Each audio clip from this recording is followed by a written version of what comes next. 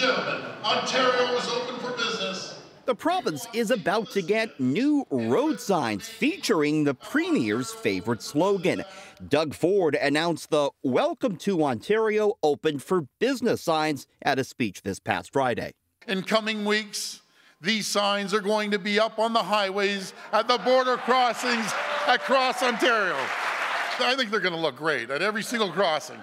All of Ontario's road signs like these, they're made at the provincial sign shop in the West End, and that's where Ford's Open for Business signs are being produced. I have learned that there have been 11 made. That's the total number.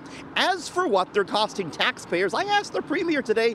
His answer essentially, how much will those signs cost the taxpayers? I'm not too sure, but I'll find out. I'll find out for you and get back to you. Ford's office did get back to me, but provided no numbers, saying only that the government is working with the MTO to ensure the signs are put up in the most cost-effective way possible.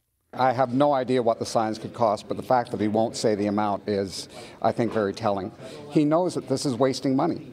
The Premier tells me he thinks the Open for Business signs are very much necessary.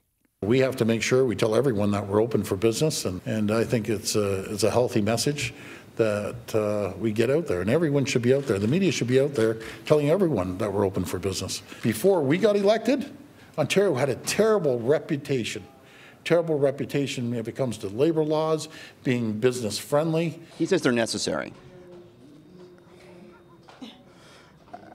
No one can argue that putting up signs, Ontario Open for Business, is necessary or useful. For him, it's something that apparently he likes the idea of and he's going ahead with, but it makes no sense in terms of this problem. Is that a political slogan, though, that's on there? Yes. And should that be allowed? Should that be allowed? Well, I think it's a waste of money. I think he's going to pay for it politically.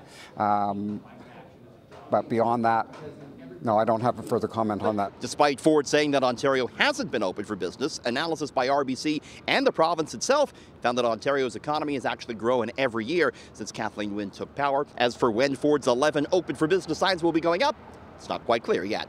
Richard Southern, City News.